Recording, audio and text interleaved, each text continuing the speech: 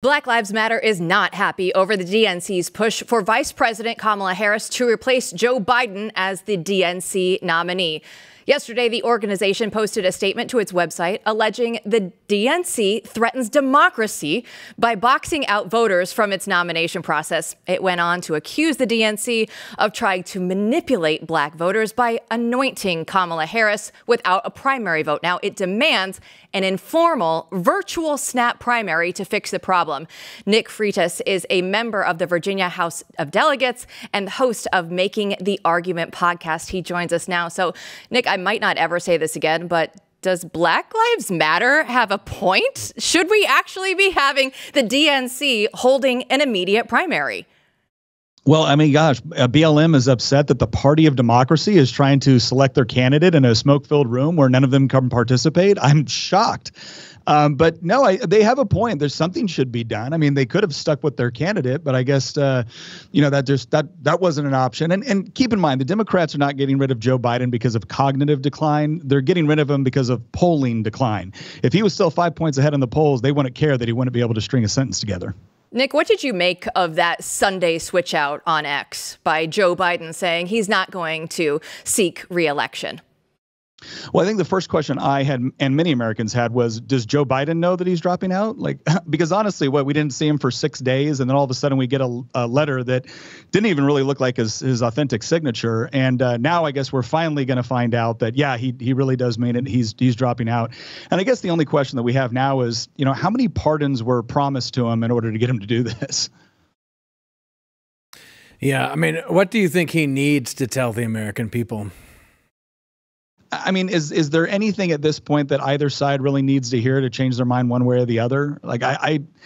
Look, if he's going to stay in office at this point, the guy's still got the nuclear codes. Now, he made some pretty horrible decisions, and I don't just mean economically. I mean, like what he did in Afghanistan was absolutely horrendous. What has happened at the border, absolutely horrendous. And he did that when he still had some vestige of cognitive ability. So if he's going to stay in position, then yeah, I would like to know that he's actually capable of a coherent thought. That would be great. So, Nick, we've heard that Kamala Harris is raking in the campaign money already. But when we went back and looked at her run to try and become president, she had to drop out before she even made it to Iowa. So are the progressives going to turn out for Kamala Harris? Or is this something where, everybody just kind of looks at it right now and they feel that excitement, but when it comes to November 5th, they won't be there? So you said it best. The same Democrats that completely rejected Kamala Harris when she ran for president are not overwhelmingly excited about her right now. Here's what's going to happen. Here's the entire campaign strategy. Ready? I'm just going to give it to you. They're going to try to get people excited about Kamala Harris for about 5 minutes. When that fails, they're going to go back to their typical strategy, which is just calling everybody that disagrees with them a racist, a sexist, a threat to democracy. And that's the campaign strategy until November. There it is, free of charge. Well, and we know that Joe Biden had named Kamala Harris the borders czar. And I think we actually have a clip of that because Democrats are trying to forget it. But let's take a look at it real quick. And so this increase has been consequential.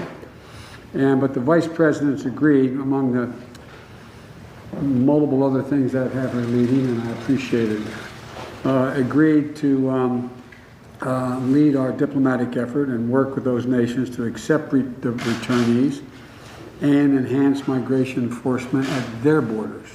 Oh, a masked Joe Biden. But we do have Kamala Harris as the border czar. She was placed in charge of the southern border. And that means something because Democrats are trying to run away from it right now, Nick. And if you just watch mainstream media sources, are they going to be able to get away with this, with her not having, quote unquote, anything to do with the southern border? Well, I mean, if people cared about mainstream media sources, we'd be in a lot of trouble right now. But they increasingly do not, and for very good reason. It's because they've proven time and again they're not reliable. The bottom line is the reason why Kamala Harris could not get out of the Democratic primary the first time she ran is because she didn't have a record as Attorney General of California that she could run on. She didn't have a record as a senator that she could run on. She didn't have very impressive speaking ability or debating ability, and so she lost. When she became vice president, this was the one thing that she was given that would have been significant, that would have shown that she has the ability to deal with a complex issue and in some ways, at the very least, mitigate it. And she failed.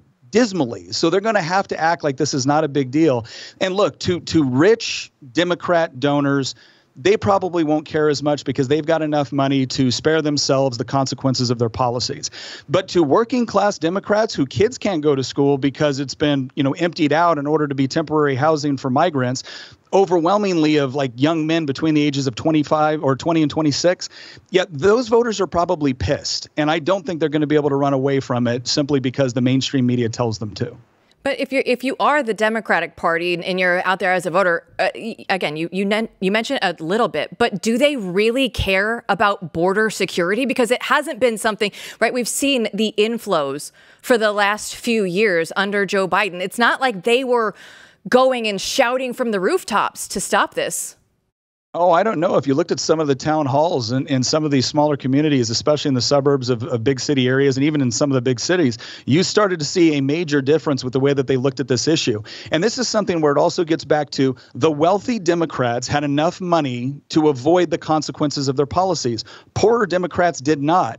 And so when all of a sudden the border compliments of Governor DeSantis and Governor Abbott went from the border all the way to a neighborhood near you in a sanctuary city, all of a sudden it wasn't so funny anymore. All of a sudden it was a real problem. All of a sudden when it's their kids getting accosted on the way to school or not being able to go to school. All of a sudden when, again, males between the ages of 20 and 26 are getting free food and free debit cards at the same time that working class Democrats are trying to make ends meet.